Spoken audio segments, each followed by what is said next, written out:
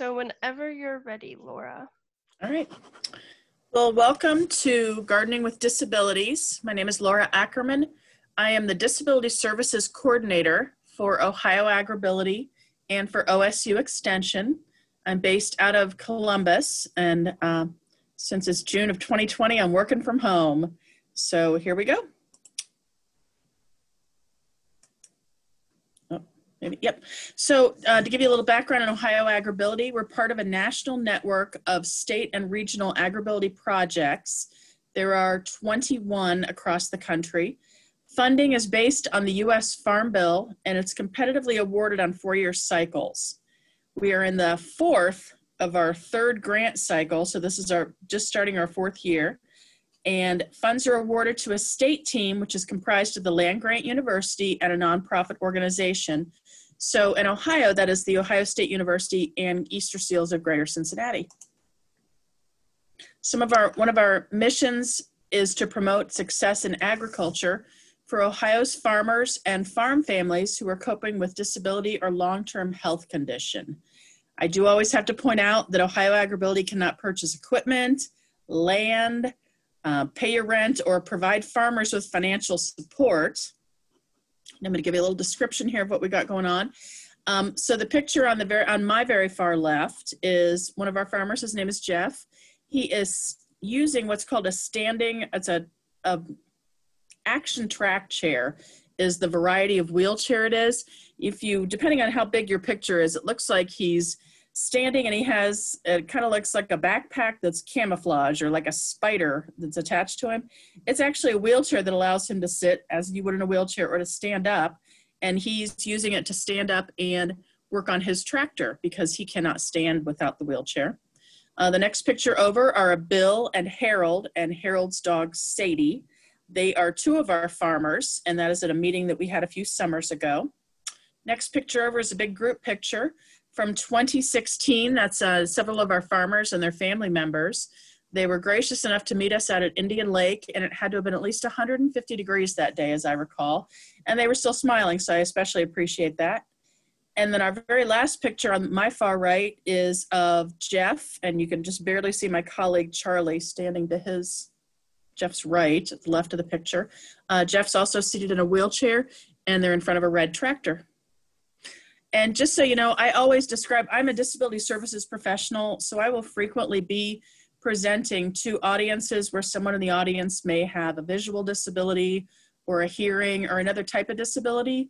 So in order to make sure that everyone can access and knows what's happening, I read everything and I describe all the pictures. And I also feel like sometimes when I'm in a non-agricultural audience, some of these pictures need a little bit of description because they can be something you're not quite sure of. So Ohio AgrAbility, we also provide education and resources to farmers, agricultural businesses and groups, healthcare, education, and disability professionals, and anyone who's interested in making farming safe and accessible. So like today, I may or may not have some farmers out in my audience. I bet I have some gardeners and hopefully some people that are just interested in learning about this topic. So in my pictures here on my far left, I have a ewe and her lamb. They're laying on a bit of straw and it looks like a wood barn. In the center, I have a very pretty red barn and it says Ohio Bicentennial is painted on the side of it. And on my far right, we have a group of chickens who are walking out of a barn. So I don't have a lot of audience feedback right now, so I'm going to answer my own question. I'm asking, what is relaxing and enjoyable about gardening? Whenever I have a big live audience with this, I hear that it's creative, you're growing your own food, it's therapeutic, it's great to get outdoors, it's a stress reliever, it's all these great things. So I also, at this point, usually ask the question, does anybody in my audience make a living off of their garden? And after 4 years of doing this, and probably at least several thousand people, I've had one single person told me that they made their living off of a garden. And the reason I ask that is because as we get older, there are some things that are harder for us to do, some things that we need to change. I know we like to go with, oh, we've always done it like that. Sometimes there's a need to change. And if you're not making your living off your garden, I'd like to encourage you to be open to change. And even if you are making your living off of your garden, if there's things that need to be updated, whether the way you do a task, how you plant, where you plant, but I just want to remind people that I hope it never comes down to it for you, because between I'm going to keep doing it the way I am gardening, or I can't do it at all, that you would choose to just update it a little bit. That's my goal. So I have a couple pictures here. One on the left is a very pretty basket full of vegetables. We've got some lettuce, eggplant, maybe that's some parsley or cilantro, some purple cabbage, radishes, and a yellow pepper. And then the picture on the right is a stump, and it has a very pretty tablecloth that's got, looks like violets on it. And then it's got a little bowl of olives or grapes with a lavender pitcher, and looks like a white coffee cup. I would love to claim that as my own home. It's not. My house is not that fancy. So to start off with, let's talk about taking care of yourself. So before you go out and you start gardening, so I'll use today as an example. Yesterday was gorgeous here in the Columbus area, 70 degrees. I sat on the patio and worked. It was fab. Today around noon, we had a pretty big thunderstorm that made me worry about my electricity. Fortunately, right now, it's just fine, knock on wood. But there's times in the summer, it's going to be really, really, really hot some days, I think this weekend even. So when you're thinking about working in the garden, we want to consider medication interactions or sensitivity. So there might be a medication, or it could be a condition. You might have a condition or disorder or something that can increase your sensitivity to heat, sun, cold, dehydration. You get fatigued easier. You have decreased pain recognition or neuropathy, which can come with diabetes. So be aware of all of those things before you start to go out and garden, and factor those in when you think about how long can I work? Can I stand the whole time? Do I need to sit during some of this? What shoes am I wearing to make sure I'm not walking on something that's going to puncture my foot and cause me a lot of trouble if I don't notice that? We also always encourage you to drink plenty of water, no matter what temperature it is. Like I said, it's pretty pleasant today, but it's going to be really hot this weekend. Make sure you're drinking enough water to not dehydrate. And some of your medications might cause you to use the restroom more, which would make you more likely to dehydrate. So when we think about, do you need to change the way you work, please take a break. If you're working and you're tired, take a break. There's no benefit, or you're not a stronger person because you can push through. If you're tired, take a break. If your back hurts, sit down. If your feet or legs hurt, sit down. If it hurts to keep your hands up over your head, put them down. Because when I was a lot younger, I would be foolish and push through the pain, and it didn't matter. It takes me a lot longer, personally, a lot longer to recover now. And I think that's true of a lot of us. Repetitive tasks can lead to injury. So if you are constantly pruning something, doing some hand pruning or hoeing or weeding or whatever it is, if you start to get a little fatigued in those arms or whatever part you're using, stop and switch to something else. Doing a constant pruning, or even holding your hose. I have hoses, and I have one sprayer attachment now that I can just flip it and lock it open, and it stays open. So it keeps watering. I don't have to. I have some of the spray guns that I really like. I have a new one that I really love that I can flip a little switch and it holds it open, so I'm not gripping it to keep the water going. Because the other night it took me maybe 30 or 40 minutes to water, and I don't have a very big flower bed, but it took a while because it had been pretty dry and I was trying to be thorough. But holding that for 40 minutes, even if I switched hands, that would really wear my hand out. And I can tell you that my hands would be feeling that a few days later. Be careful about your posture, because it can lead to pain, fatigue, strains. If you twist yourself really hard, or you rest all your weight on one hip or one leg, just be conscious of that. Straighten up, move around, and respect the pain. Pain is a way of your body telling you to please stop doing something, switch what you're doing, or just stop it altogether, because it can hold up on you.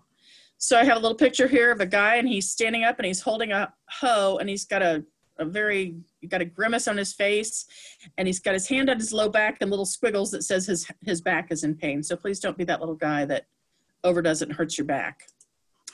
So gardening is exercise. You want to stretch before, during, and after you work in the garden. Christy will send out some handouts later, but I have a link on our website, and at the end of this presentation, I'll have an address, but I have some different handouts with garden stretches and some garden tools that I recommend, and kind of an outline of this whole presentation. So you'll be able to get those off our website. And I have a picture of a kitty taking a really good stretch and getting a yawn out of it too. Not one of my kitties, but it looks quite a bit like one of mine. So I'm part of the Agricultural Safety and Health Program at Ohio State. That's part of my team. I'm in that team. So I always have to start with safety tips. We want you to talk about preventing slips, trips, and falls. So that could be going up and down the stairs. At this point, when I have a live presentation, I always get at least a few horror stories about someone or someone's neighbor who was just walking down the 2 or 3 steps that come off the deck. They slipped and broke a hip or a leg, or just fell and could not get back up, and spent hours laying on the ground because, of course, their cell phone was sitting up on the deck. So just be careful. Whenever you're walking around, if you're coming down steps or climbing on or off equipment, have a minimum of one hand on the deck rail, on the stair rail, on the piece of equipment that you're climbing on and off of. Don't try to climb onto your lawn tractor with your hands full. Put at least one hand on it. And I'm going to digress over and talk about the picture that I have. So I have a picture, and I mentioned those handouts before. On the AgrAbility website, there is a handout. I think it's called Garden Tools Resources, something like that. But it's a 2-pager, front and back pages, front and back. And it has a lot of photos on it, and it will list a lot of different tools or pieces of equipment. I want to say right now that Ohio State and AgrAbility and I get nothing for those. I'm not endorsing those. I'm not promoting those. I just know that when I'm at a presentation and I want to listen, if they're talking about a product or a website or something, if I don't write it down or have some way to refer back to it, I'm going to forget. I'm going to be home and a couple days later not remember. So that handout is for that. Again, I get absolutely nothing for listing them on there, and I don't promote or endorse those items. However, I like to use them as examples. So one of the pictures I have on here, it's called a Dawn bar. So what you're looking at, it's a very close-up view of a lawn tractor. It shows a yellow seat with black armrests, and then it has a green footrest, like where your feet would go. And then that's over the yellow mower blade cover. There's a black bar that's coming up out of that green footrest, or I guess footwell, whatever you'd call that. The black bar is attached, so it would be up near the front, so maybe where your gas or your brake pedal will be, or perhaps a little higher. The bar comes up, and then it starts to curve towards the person. So if you're sitting in the chair, it would come up and curve towards you, and then at the very top, the handle of it would go off vertically to a right angle, so it looks like the top of a cane, really. And what that Dawn bar is for is, let's say you're getting on that, and those mower blades can have a pretty broad step to get up there because the blades are big. So instead of trying to grab onto the armrest, which is pretty short, you can grab that Dawn bar on your right or left hand, probably your right hand based on where this is, but that would be whatever your dominant hand is. Grab that and use that as support as you're climbing up onto the tractor. When you're seated, you don't necessarily need it, but when you're going to get up, you can also grab onto the Dawn bar with one or both hands and use it to leverage yourself up. My dad had his knees replaced probably 15, 25 years ago, and he had trouble. He couldn't bend them enough and then lift himself up from a seated position after several years. So he'd have us pull up. But if he had something like that Dawn bar, it's very stable, so he could grab onto it and either pull himself up or just use it as leverage to stand. So that's a nice one. And then when you're getting off, you want to have your hand on that Dawn bar and or the armrest to step back off. You don't want to just hop off of it like we used to do when we were teenagers. That's not very safe. So that is the advantage of having some kind of a handle or support that you can lift yourself on and off the tractor with. Another safety tip is to protect your hearing. If you're going to go and mowing or doing anything where you're using some sort of a machinery, please put on some headphones, earphones, ear protection.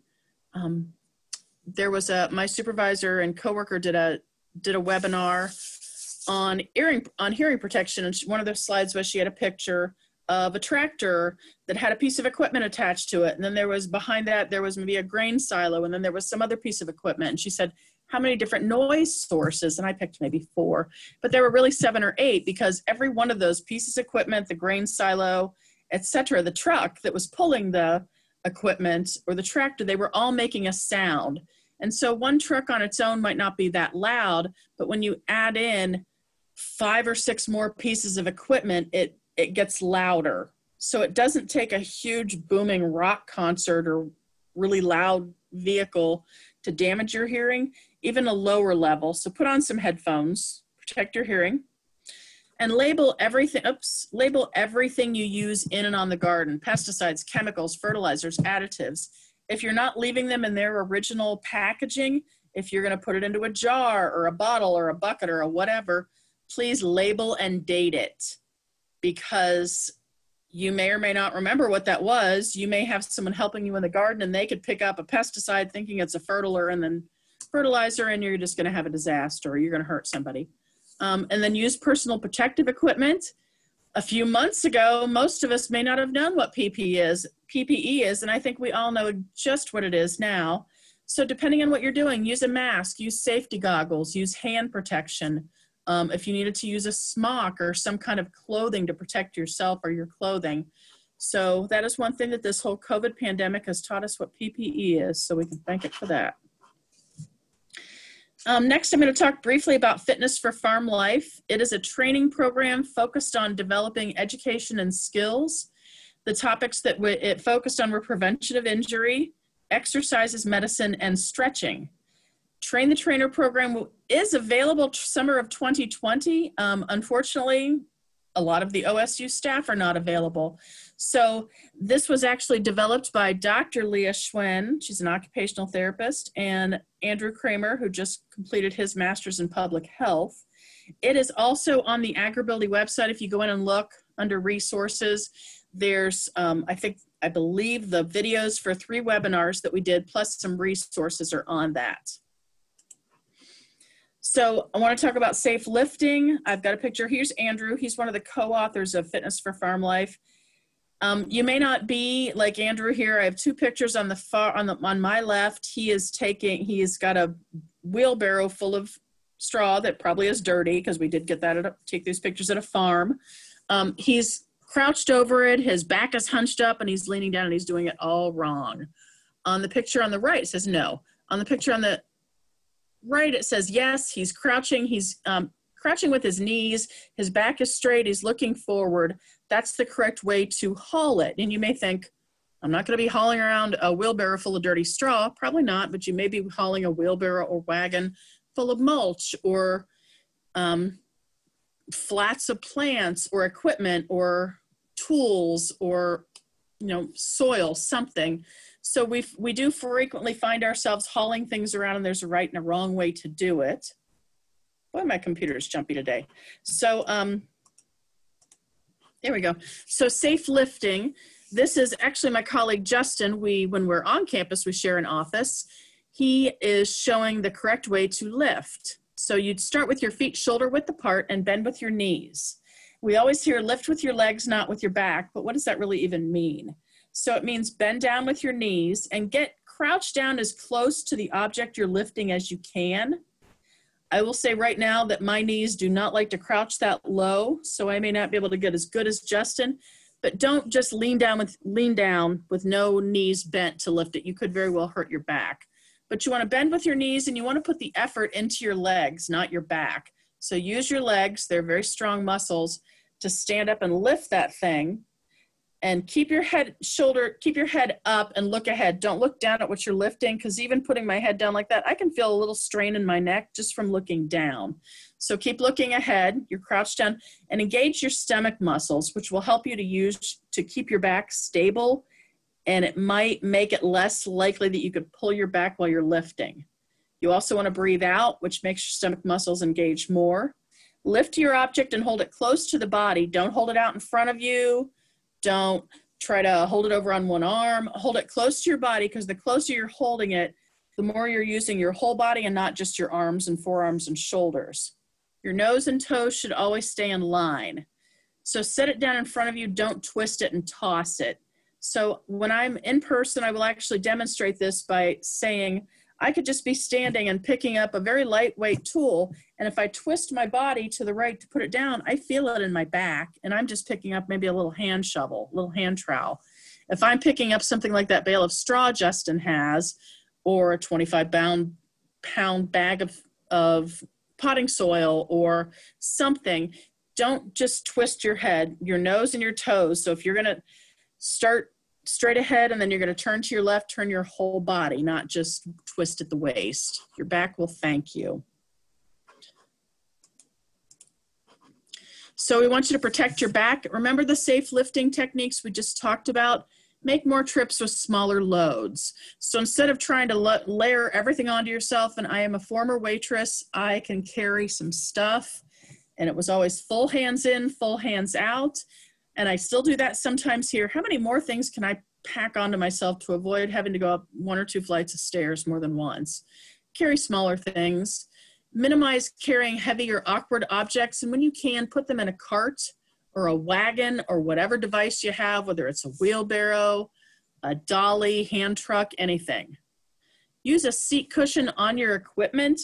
Don't minimize the thought of, if you're spending a couple of hours on your lawn tractor, unless you got a super cushioned seat, you're going to get jostled and shook and vibrated that whole time. And that can make some pain.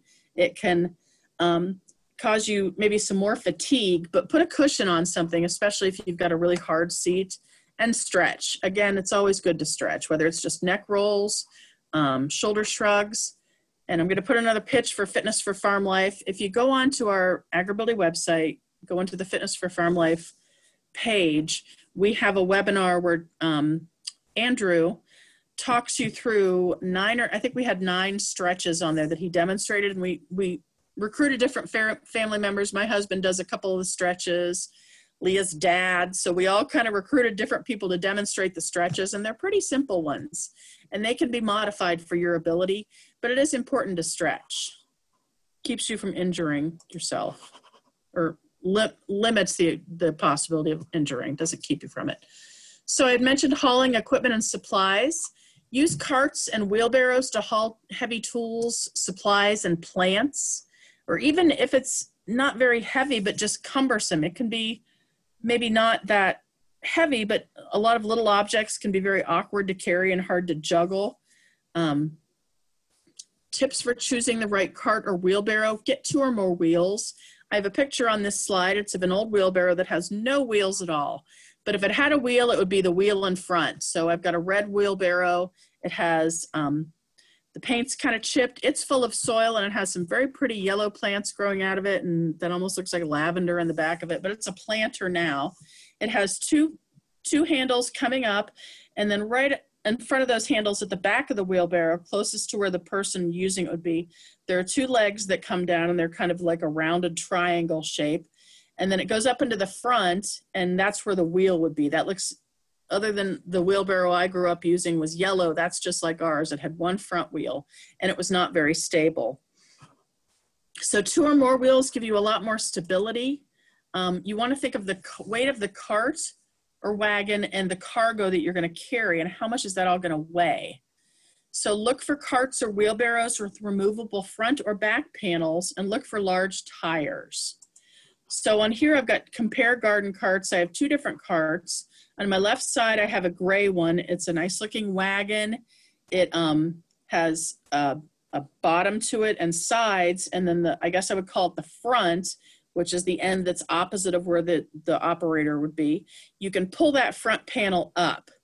It has 2 large tires. You can only see 1, but we can assume there's 2 tires. They look like big bike tires. They're pretty good size. And it's got 2 feet, and the feet are on the end where the operator is. And then the handle, instead of 2 handles that come up loose, like 2 sticks that are straight or maybe a little bit curved, it's got a big D handle. So it's a large metal handle that comes out. It's kind of shaped like a D or a U, whatever you want to call that. So that gives you the option of gripping it on the sides of the handle, or putting your, like, side to side, so your forearms are straight and your hands are there. Or you could grip it on the front, the short side of the handle. so that your the backs of your hands would face up and you'd be gripping it like if you were riding a motorcycle and gripping those handlebars. So that gives you those options there. But it has the 2 wheels, like I'd mentioned, which gives it a lot more stability. And then the nice thing about that removable front panel, let's say you have that cart and you filled it with mulch. You could go out to your flower bed or your garden bed, pull up that back panel and take your trowel and just shovel the mulch out. Or you could dump it. You could flip it up and dump it. You don't have to reach in and scoop it and throw it out. It's a lot easier to dispense of what's in there. This gray cart that I was just describing, it weighs 95 pounds and it can carry up to 400 pounds.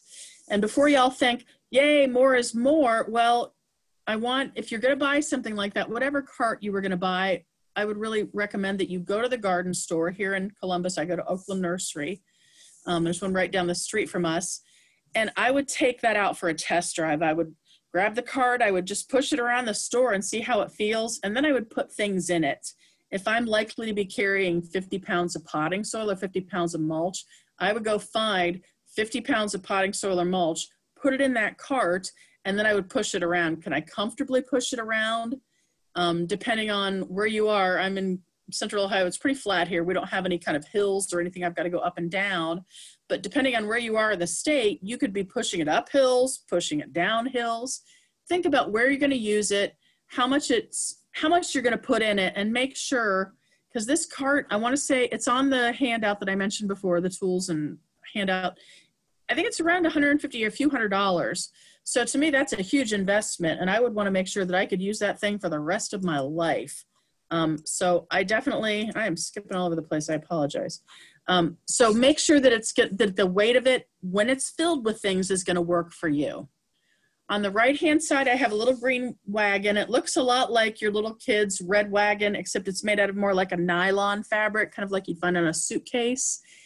It weighs 21 pounds. The sides can fold down, so that would be really easy to store. Don't know what your storage capacity is. My garage would never hold that big gray wagon, but it could probably hold one of those little green ones. The nice thing about the green wagon, so inside of the bed of the wagon, they've got a pretty good sized plant and a potted plant. It has on the sides of it, it has pockets like tool pockets. So they've got some tools stuffed in there. It looks like maybe some string or twine and some things in there. And then if you can see it, there is, depending on how big your picture is, there is actually a shovel that's fit in horizontally. So they put that in, I don't know, from the back, and then the handle sticks out. So that probably the pole of the shovel is on the inside of the cart, but the blade and the handle stick out from either end of the pockets. So those corners are not sewn shut. And then it has 4 good sturdy plastic wheels that look like good wheels. They're pretty big. And the thing that I like the best about this is it has a long handle like your little red wagon would have. You could probably push it or pull it. And I will tell you in a few minutes why it's so nice to have a handle like that you can move these things around. Like I said, it's 21 pounds. Goodness sakes. 21 pounds. It carries up to 150. So if that's a good option for you, I want to say it's around 100 and 125 something. It's on that handout again. But I really like that one. If I was going to pick a card, it would be that one for me anyway. So for equipment and supply storage, we always have to store everything. You may have a garden shed. You may be storing in your garage. You may be storing in the mudroom or who knows, somewhere in your house. Store supplies and equipment in or near the garden whenever possible. I recommend using adjustable height shelves to store items, and you want to have a shelf at the same height as your garden cart. So on my slide here, I have 3 different pictures. On the far left, I have it's like a very, very hard plastic bench. So in this picture, the bench seat is up, and you can see that it has some seat cushions and a big basket or empty planter basket and a watering can and some things. But if you put that out in your garden, those things are all in there, so you're not hauling it back and forth from the garage or shed out to the garden. And those things, I usually see those at Target or Home Depot or Lowe's or wherever this time of year. They're a real heavy, sturdy plastic. They look sort of like wood a little bit, but they'd be very good to be out in the elements. I've also seen larger can't think what they're called, but it's kind of like a locker, or like, it looks like just a huge box. The doors will open in the front and it will have shelves inside. And you can often put a padlock on those. So depending on if it's something you need to lock up or not, those are good options. But those, and that, the seat on that bench will sit down so you could sit on it when you're not getting things into your stored. The picture in the middle, I have an old mailbox and it's got a lot of plants growing around it. And the reason I use that is at one of these presentations, someone told me that their neighbor put an old mailbox out in the garden and they store little hand things, little spray bottles, little hand tools in them, so that if they want to go out in the garden, those little things are out there already. They don't have to haul them out. If they're walking out to go to their real mailbox on the way back, they can stop at the garden and do a little bit of gardening and leave the tools there. So I thought that was a really good idea. The last picture on my far right is, if you've ever come across those metal shelves, there's 4, 5, 6 shelves. There's 4 poles, 4 metal shelves that are open, and those are adjustable. I have, if you were looking in my garage, we have those shelves all around our garage and different, we have 4 and 5 shelf sets. And those things are really nice. What I had said before about using adjustable height shelves, if that garden cart, that gray one or the green one, whatever height that is, let's say it's, I don't know, 30 inches off the ground, set a shelf up so it's that height, so that if you had that garden, you had gone to Oakland Nursery or your nursery, come back and put a couple bags of potting soil or something on it. When you want to take it out into the garden to use it, push that cart up to it so that the bed of the cart is even with the shelf. Pull whatever it is you've got on the shelf, whether it's a bin full of gardening tools or mulch or what have you, pull it straight across. You don't have to pick it up and put it in. You're pulling it, which is still an effort, but it's a different effort than lifting and putting in. So if you can line that shelf up, it's easier to pull things in or to push things back on the shelf. Just make it a little easier on you. You also want to keep frequently used items between your knee and your shoulder. The measurements on those are different. I'm 5'10", so my knees and shoulders are higher than someone who's 5 feet tall. But keep things within there. That way you're not crouching down so much or lifting up high to get to things.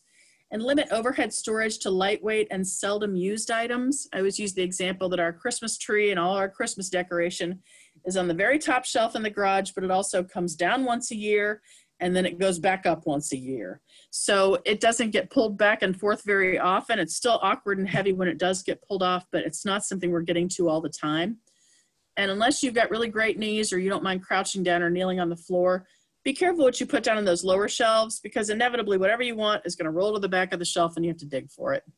Or maybe that's just my experience. So protecting your fingers, hands, and wrists. Don't underestimate how much strain you can put on your hands from gripping something for a long time, whether that's a tool or the spray nozzle on your hose, hand tools, shovels, what have you. But trying to avoid repetitive use, whether that's using a spray bottle or hand pruning, it can, if you can switch hands, do so, but try to limit that, because your hands, I know my hands can get really sore if I've overdone something. We want you to keep your hands and wrists in a neutral position instead of twisting.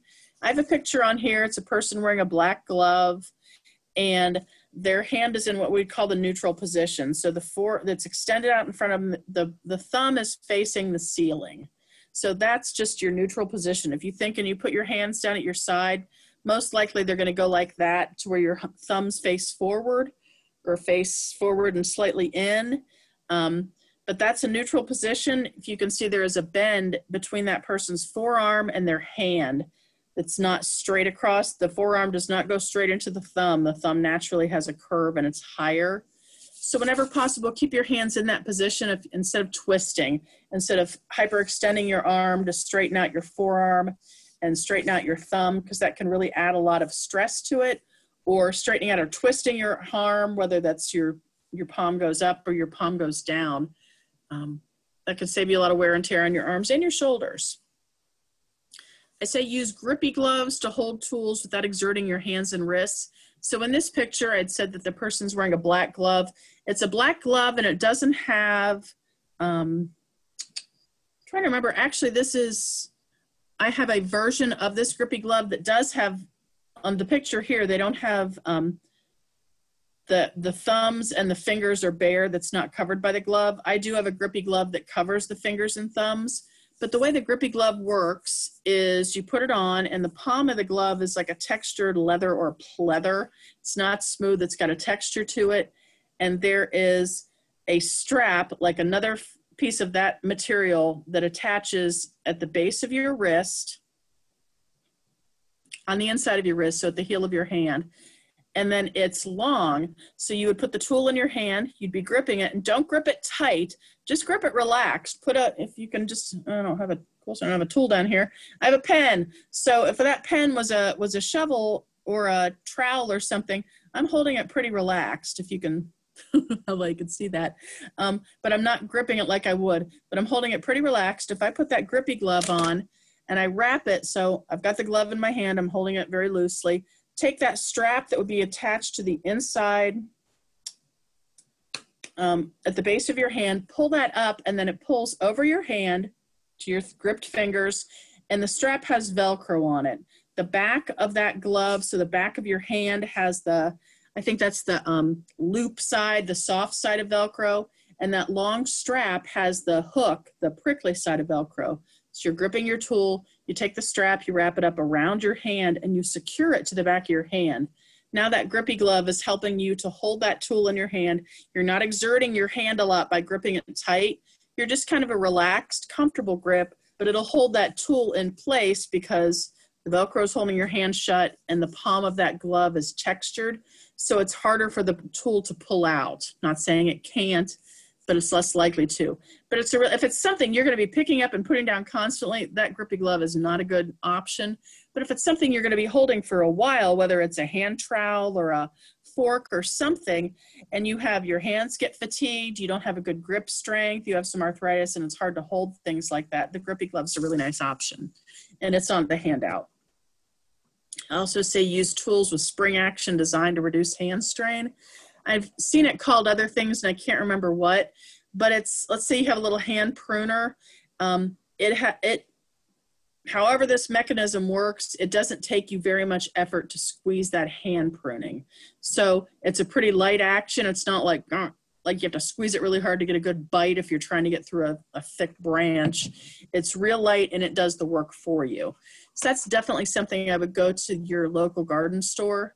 If you have one that has these things, hopefully they might have a nice adaptive or modified tools section or something for gardeners with arthritis. I also have some, I believe on the handout, I've got a list of, I think like arthritis, it's on arthritis.com. There's a few different companies that specialize in tools for people with arthritis. They're good, worth a look.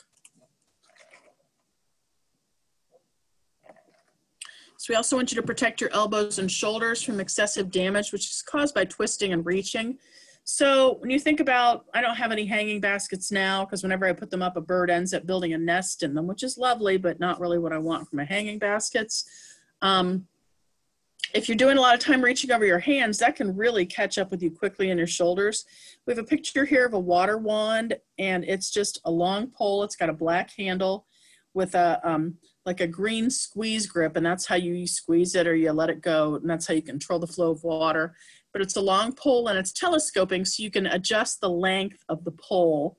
At the end of the pole is a water nozzle, so you'd attach that to the end of your hose, and instead of having to reach out really far, or if you've got a really deep bed or you're watering up high, you just hold the water nozzle down at waist or chest high, whatever's comfortable, squeeze it, and you're watering your plants. We want you to limit reaching, lifting, and pulling using something like the water nozzle. I'll get more into later about changing the infrastructure of your garden, but container gardens, vertical gardens, wall gardens, those are all good options that can help if you have difficulty reaching over your head or it's too hard to bend down or something. Using long-handled tools can minimize the need to reach or stoop. And again, I'm going to say stretch. Do a lot of stretching while you're out there working, before, during, and after. Try to get some stretching in. I've got a long-handled tool here. So some of the ergonomic advantages. There's three pictures. Picture on the far left, it's called a Stout Back Saver Grip. It's on your handout, and it's a black attachment that you attached to, say, the handle of a shovel or a rake or a hoe. It has, looks like an upside down triangle. So across the bottom, the bottom of the triangle is what you would actually grip with your hand, and then it comes down into that triangle shape. And at the bottom, it's got kind of a cuff that you would put I don't know what else you would call it, a cuff, but you slide the pole handle through, you secure it, you secure the cuff to the tool, and then you have that inverted triangle. So the pointy side is down and you're gripping the top of it. So we have two pictures on here. One is a woman and she is raking something, looks like raking grass or something. And she's leaning over, she's hunched over. Her left arm is extended and she's twisting her arm and wrist. So she's straight from the shoulder all the way down to her hands. It's a straight line, which is not natural. There should be a curve there, but for her to do this work, she has to do that. In her right hand, she's holding it the same way. Her hand is back by her. You can't see it, it's hidden by her torso, but we can assume her hand is back there and she's also holding it in that straight grip. And her back is curved over and she looks uncomfortable. Well, she's smiling, maybe not. But the picture on the right is the picture that we like. She's using the back saver grip, actually probably two of them. She has a back saver grip in the left hand. So she's holding the rake. She's standing up, not totally straight, but her back is not hunched. It's straight. Her head's up and her head's in line with her shoulders and her neck, which keeps you from injuring your shoulders and your neck. She's holding that back saver grip in her left hand. So her hand, the back of her hand is facing up towards the sky. And it's got a curve between the forearm and the hand, which is much more natural and comfortable. You can't really see her right hand, but the expectation is that she should have a back saver grip in that hand so she can hold it the same way. So with long handled tools, the back saver grips are nice, and you can add them onto the tools that you've already got. But if you're going to buy new tools, you want something that's lightweight, that has an enlarged, a foam or a soft handle, that has a telescoping handle so you could change lengths. If you want to work closer, you want to work longer, it gives you more flexibility. So the shorter length would allow you to accommodate the task at hand. And then you can add on grips and rubber grips, like I just described that stout back saver grip.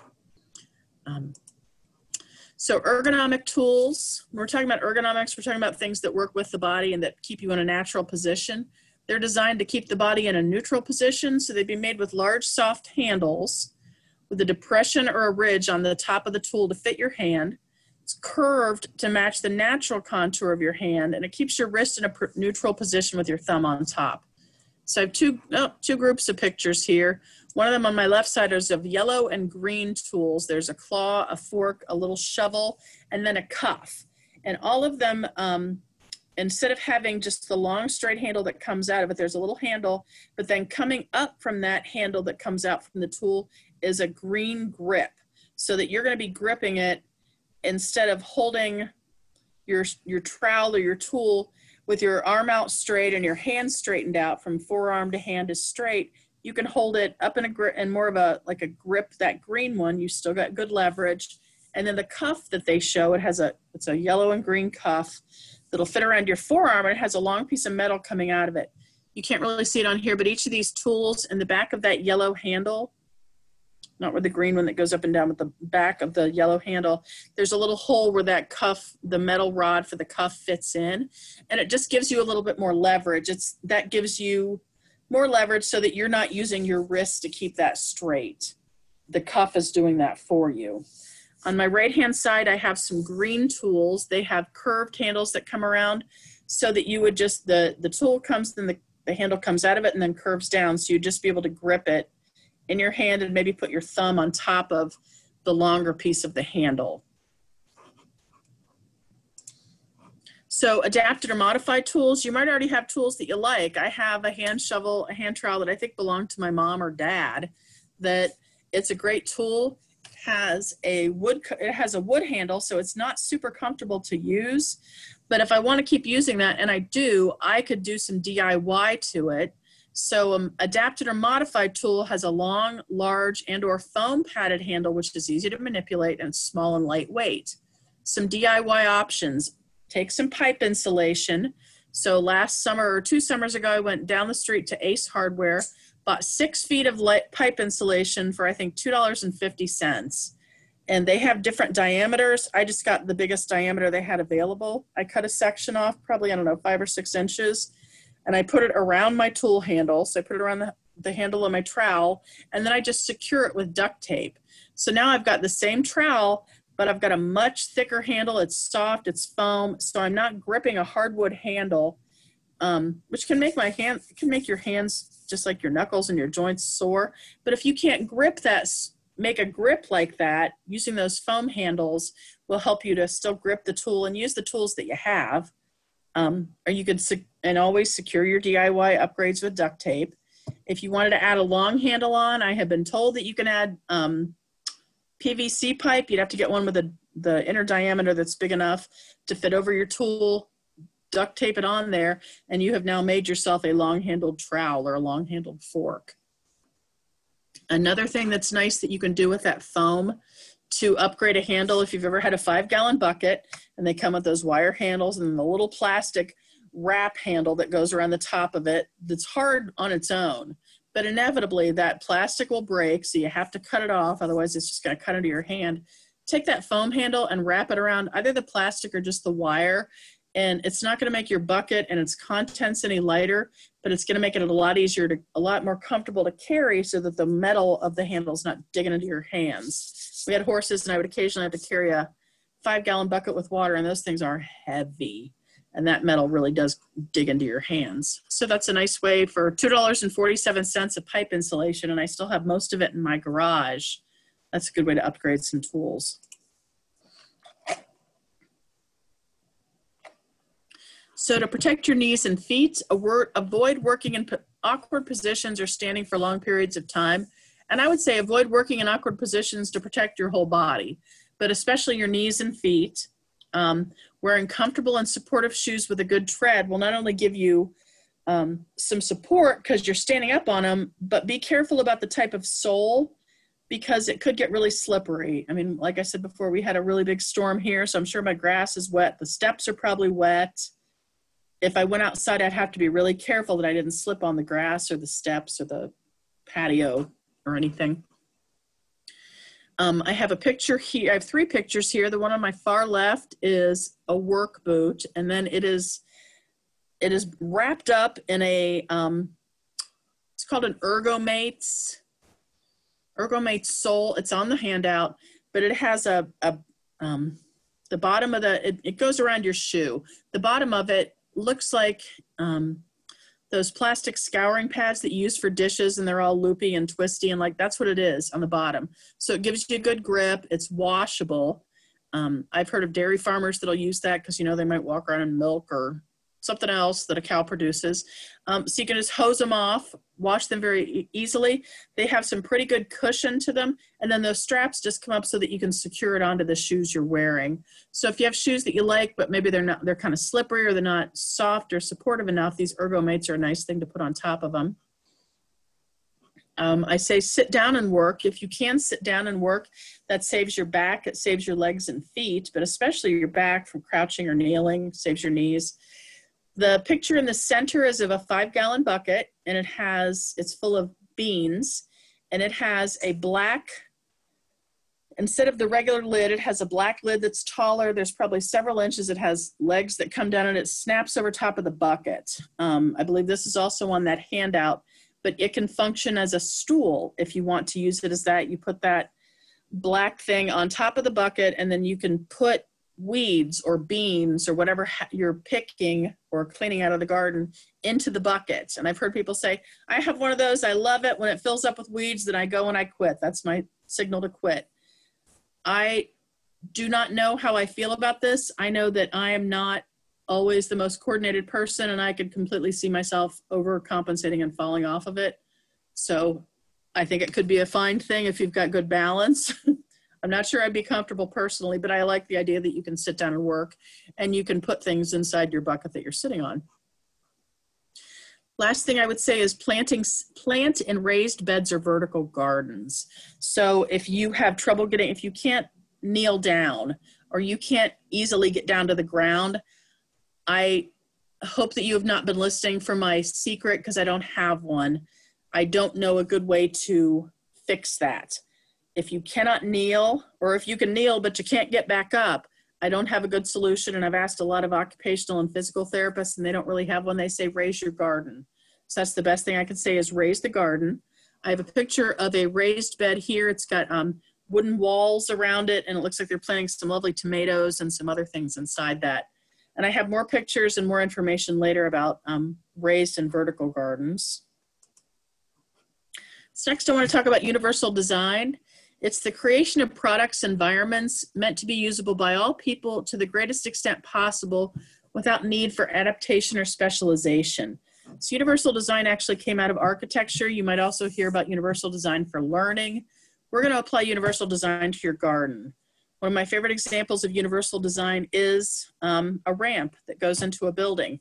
It's there because a person with a wheelchair or other mobility device can't climb stairs. So that ramp's there, but I've also seen people who are using it, people who are pushing baby strollers or pulling kids in wagons, or people who can't do the stairs for a variety of reasons. Maybe you had knee surgery, maybe you're on crutches. I've seen people delivering dollies full of bottled water or Pepsi up in, and they use those ramps. So the ramp is there for the person who uses a wheelchair or other mobility device, but it's useful for everyone, or a lot of people at least. So benefits of using universal design in your garden is it makes your garden more user-friendly for you, for anybody that comes to visit. It increases the efficiency and ease of use. It provides a safer place to garden because you're limiting barriers, thresholds, other things that could be hidden hazards or barriers. It allows you to age in place in the garden. We also talk about aging in place at home.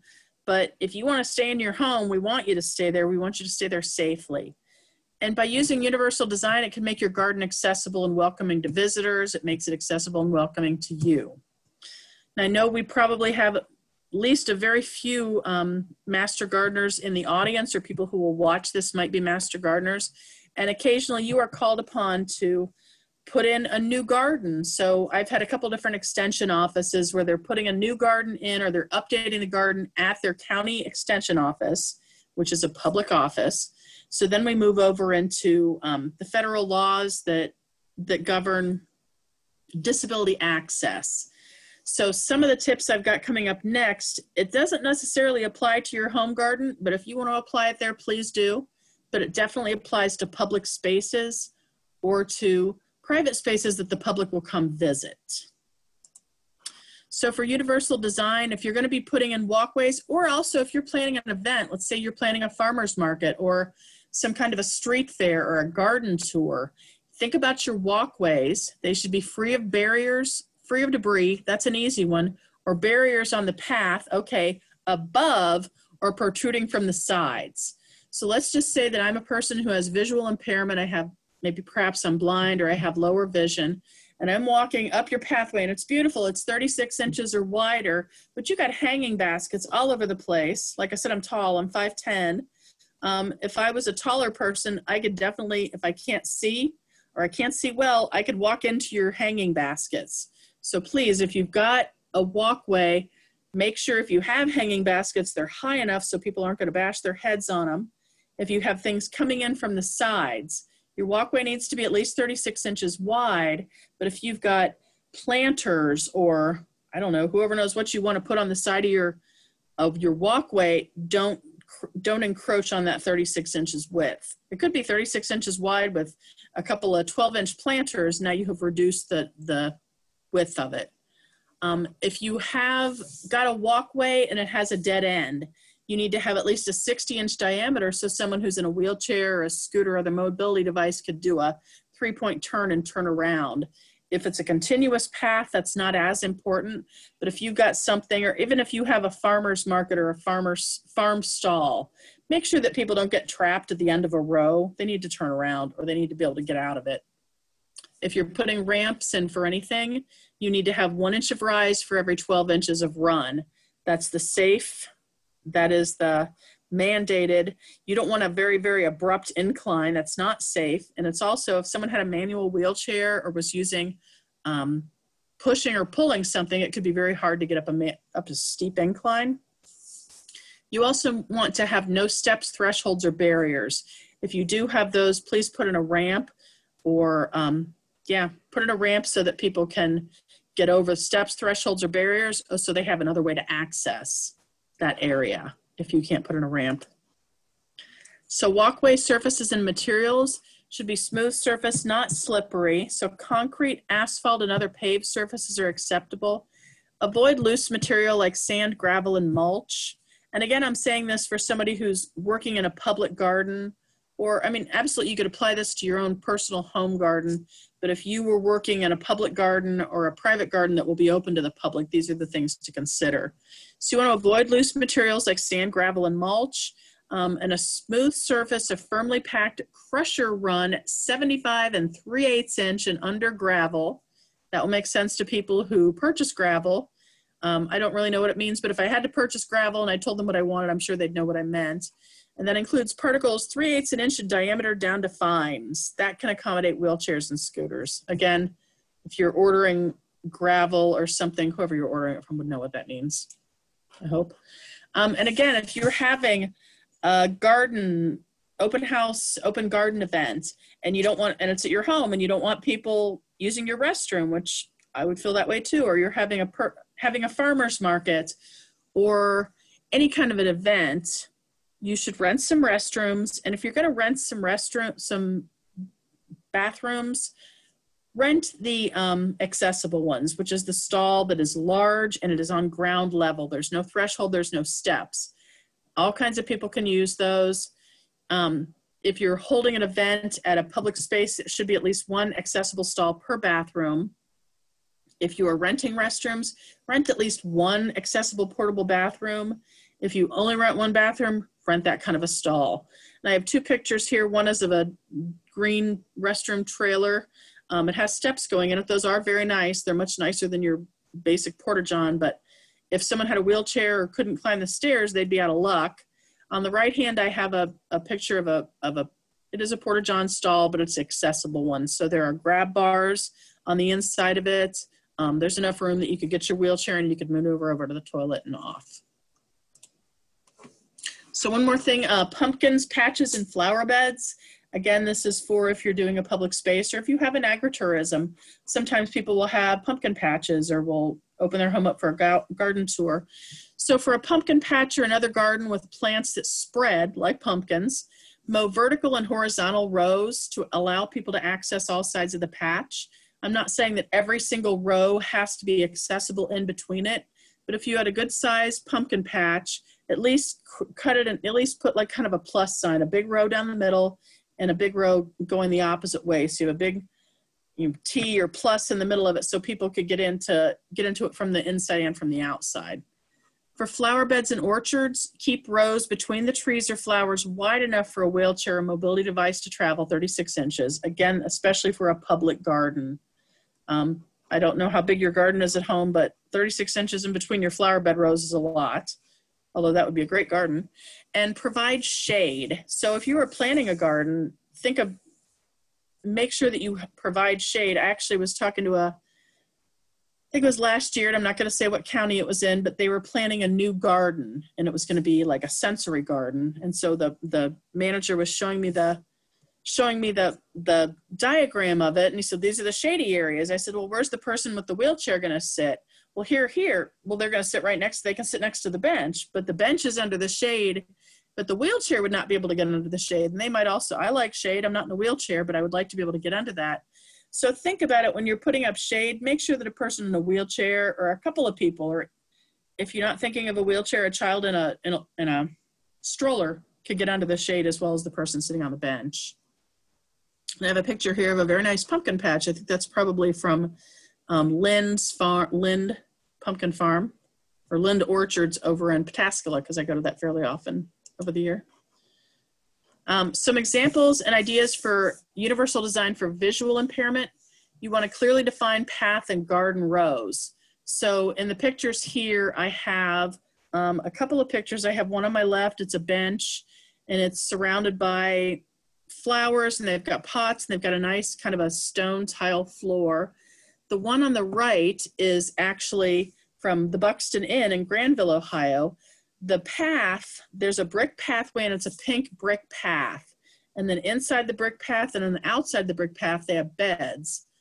Some of the beds are very dark brown, some of the beds are lighter brown, but it still gives enough of a contrast that if I had low vision or some vision, I could tell between the path and the bed so I don't walk into it.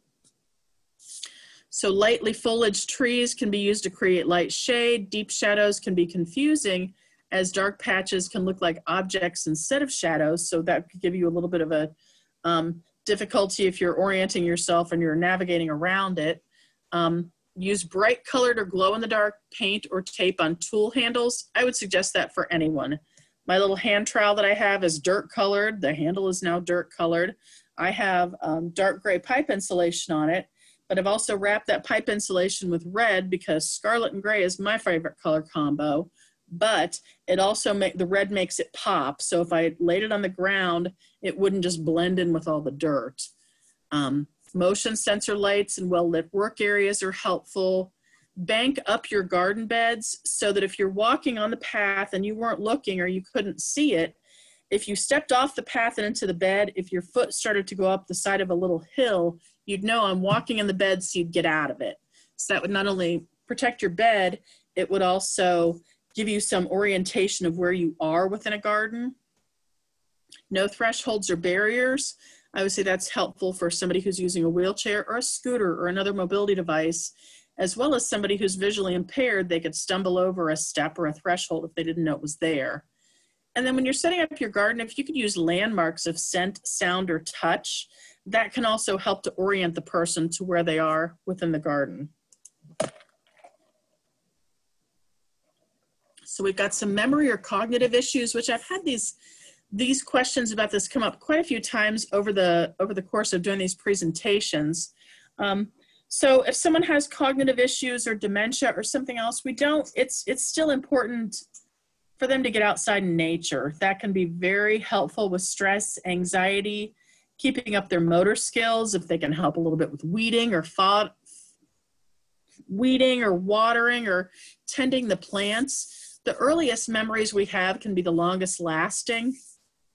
I like to say that some of my earliest memories are riding a horse. My mom was horse crazy. She had us on horses and ponies probably as soon as we could walk. And those are some of my longest memories, as well as gardening and working. My mother and grandmother and dad were also very, very, did a lot of gardening. They were horticulturists. So gardening can help with stress, anxiety, motor skills. Those early memories can be a connection for a person who has memory or cognitive issues that can be very helpful and just very fulfilling and a good way to connect. Working in the garden together can build connections between people. And then try to use plants that encourage wildlife, such as birds and butterflies, because that can also trigger memories, provide visual stimulus, and it's good for the environment. And if you have a garden path, it should, as much as possible, always return to the house. If you're designing a path within a garden, avoid abrupt changes and dead ends. Like we said, if a person had a memory or a cognitive issue and they got out on the path and it just stopped, they may not be able to process that they need to turn around and go back. It could be very distressing if you got out and you felt like you were trapped. And then for safety's sake, label everything. Chemicals, tools, equipment, plants, at least with what it is. If you have a person in your home who has a cognitive or memory issue and you're afraid that they could go out and access things that are unsafe, lock them up. But label everything also. It's just helpful, especially if someone new comes and doesn't know what's in that chemical spray bottle that has no label on it, just to be safe. I have a picture here of some irises. I wish I could say they're mine, but they're not. I do have a few, but not that many. So some beautiful purpley blue irises. So for universal design tools and equipment, lever style door handles are good inside the house, outside the house as gate handles, and also water faucets. If you can get a lever style, I should take a picture of the faucet that I have on the side of our building here. It's one of those wheels, and I hate that thing because if my hands are wet or covered with mud or grass or whatever, it's really hard to grip and turn. If I had arthritis in my hands or had trouble with my grip strength, it would be really, really hard to turn that wheel off and on. So I have 4 pictures on here. On the bottom right is a picture of a gold spigot and it has a lever handle coming up off of it. It kind of, there's a name for those, and it's on my handout, and I can't remember what it was, like a bib something. Anyway, but it's got just a little bar, so you could actually turn that spigot on and off with the heel of your hand or the side of your hand, which is much better than having to grip and turn the wheel. For irrigation, soaker hoses, collapsible hoses, and in-ground irrigation systems are terrific. I know in-ground irrigation systems are really expensive. I have 3 of these collapsible hoses. I need a 4th one. I have a picture on here of a green collapsible hose or a bungee hose. They're super lightweight and they shrink up when they're not full of water, then they expand when they're full of water, but they're so lightweight and they're so easy to use. Love those things. It also has a nice spray gun on it. Again, I would suggest if you get one of those, get the kind that you can lock open so that you're not gripping that for a long time. Stools, benches, and rolling work seats are really helpful. I have 2 pictures of little rolling work seats down here. On my far left is a black one. It should be on your handout. And it has a cushion seat, it has a backrest, and in that backrest it has, on the outside of it, it has loops like a tool belt, so you could hang your tools in that. It's got a little, on the base of it, it's got kind of a little baskety thing where you could put some things. On the front of it, it has another basket, it has nice big round wheels, and it has a long handle coming out of it that you could push or pull. You can also sit on that little work seat, and you can, you know, shuffle along, kind of crab walk, and you can use that handle to steer yourself. Now here's the thing that I'd mentioned before when I think I had mentioned buying seats or whatever it is, this very, very cute little red work seat here. It has a little red tractor seat, it's metal. It has a little base under the seat that you can put some things in. It has a basket, it has 4 wheels. What it does not have is a handle. Ohio AgrAbility owns this exact little work seat, and it's adorable. I think it's adorable. It looks like the red tractor seat that my dad had on his tractor, and I have this old rusty tractor seat from my grandfather's tractor. Same shape. The problem with it is the first time I wanted to use that work seat at the Farm Science Review, I was going to go just across like a street and a half over, a block and a half over to the Utzinger Memorial Garden to present on gardening with arthritis. I thought, perfect, I'll take my little work seat with me. I went to push it and thought, okay, I'm gonna have to crouch over it, put my hands on this seat and attempt to steer it across a block and a half of very busy pedestrian traffic to get it where I want it to go, because it has no handle to steer or push or pull. That little red work seat stayed just where it was, and then it went over into one of the buildings at Farm Science Review and is still there, and it's not much use. And I keep saying I'm going to attach a rope or something to make a handle. I've never done it, but make sure if you get something like that, you have a handle. Unless you're going to always use it exactly where it was, if you want to push it or pull it any distance, you need a longer handle to come up and do that. Learn from my mistakes. Actually, not my mistakes, a coworker bought it, but just the same, learn from us. So one thing that we can do is container gardening. This can be helpful for if you have a limited space. I live in a condo that has a very small patio. I have a lot of containers around my patio outside with herbs and flowers in them. They're either in a basket or they're like a window basket, or they're hanging up on the wall around the patio. But if you can't lean down or bend down or kneel down, if you put it up on the wall, you can still access it. You don't have to abuse your knees while you're doing that. So you can use wood pallet gardens, which is the picture on the far left. It's a wood pallet. It has 4 rows of onions, parsley, oregano, rosemary, coriander, mint, basil, and thyme. Has a very nice looking wood pallet. It's got black boards they either painted or use chalkboard paint on. And then they built a little container so that each of those levels it's like a little planter box. It's really cute, but one thing I will tell you when I was looking up wood pallets is a lot of times they are treated with creosote or other chemicals. You don't want to eat anything that comes out of a treated pallet. So you can either set it up like this, build little baskets into it, putting boards on it so it forms little baskets, and then line it with the heavy plastic poly like you'd use over a greenhouse. Or if you could find an insert to go inside of each little section so that you could plant soil. I also saw, well, you could just build your own pallet. And I thought, well, I guess you could, but that seems like it kind of defeats the whole purpose of using a pallet because you're not really reusing or recycling if you're building your own. Hey, Laura. Yes. We are actually on July 16th going over container gardening more in depth with another speaker for the Leper Library gardening lessons. Love it. So come back July 16th. And you may, Christy, if you think about that, send me the email because I would love to see that. I hope that they talk about shoe organizer gardens. If those shoe bags that you hang over your closet, they have some here and there's 40-something herbs in them. We have a strawberry pot, and then we've got a window box, 2 window boxes with strawberries and flowers in them. So there's a lot of way to do container gardens. We love raised beds.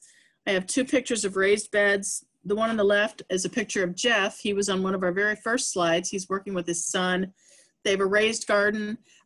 Jeff does use a wheelchair, so he could sit in the wheelchair and reach over and he could still tend that garden. Raised beds should be 2.5 to 3 feet high with leg room and a depth of 2 to 3 feet. So the reason I say leg room is it's something that you want to pull up to, so it's kind of shaped like a table or a desk. You would pull up to it if you were using a wheelchair. You could sit at it as if you were sitting at your dining table, and you could reach in and you could tend that garden. One thing to think about if you're building or purchasing or setting it up, make sure that you can reach either the middle of the bed. If you can access it from both sides, front and back, make sure you can comfortably reach the middle of the bed. Or if you have it backed up against a wall, make sure you can comfortably reach the back. It's going to be very uncomfortable if you have to bend over it to reach the back while you're tending it.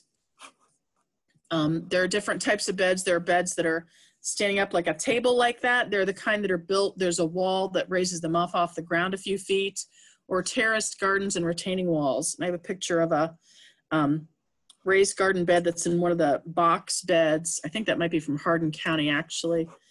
And then the next one I have, these are all 3 from Hardin County. There is a very nice, looks like a block or concrete type of a wall. It's 3 different levels of a bed. So you could sit on that and you could reach into it and tend it. There's another one that's a really nice one. It's one of the table beds, and you can't necessarily tell, but it actually, the trough of it is slanted. It's like a V shape. You could pull up to it from either side. It's over gravel, so you could access it from the side with the concrete sidewalk or go from the other side. Behind it is a wall. It's poles, and it's got, I would call it hog panel, a really heavy wire, and it's got baskets hung over it. So it's vertical. It probably takes up, I don't know how much vertical space, maybe a foot or 2 of depth, but they have a few dozen baskets on there. So that's really an option if you don't have a lot of ground space or can't get down. And then the third picture is just another picture of that raised garden bed, and you can see the back of that wall of baskets. So when you're planning for next year, I love perennials. Actually, I've got pictures on here. There's my tulips, my grape hyacinths, and my Asiatic lilies, which are actually blooming right now, and they're beautiful. I love perennials because they come up, they're really easy to take care of. I like irrigation system or soaker hoses, built-in storage, and inviting neighbors to help you in the garden. So for more information, you can go to AgrAbility. It's AgrAbility, AgrAbility.osu.edu/resources. On that resource page, you'll find links for, I think there's one that I call 2020 webinars. That's where you'll find that garden handout, Fitness for Farm Life, a lot of things like that, things about gardening and farming with a disability. We have 32 fact sheets. We have the AgStat newsletter that is now coming out a couple times a year. We have different topics. The archives are accessible from the resources page. And then AgrAbility, which is something that we were planning to do this summer, and then, you know, everything happened.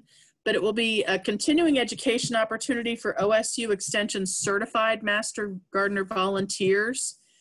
Like I said, we were planning on doing it this spring and summer, but then everything happened. So look for that in 2021. Pam Bennett will be sharing information about that. And that is it. I would say questions, but there's nobody to ask questions. So if you have any questions, if you go to the AgrAbility site, you can find my email and you can contact me. If you have any garden questions, please ask Kristen, because I am not a very good gardener. I can tell you all about gardening with a disability, but if you have a gardening or a soil question, I'm not the one. Well, thank you so much, Laura. Thank you. I'm going to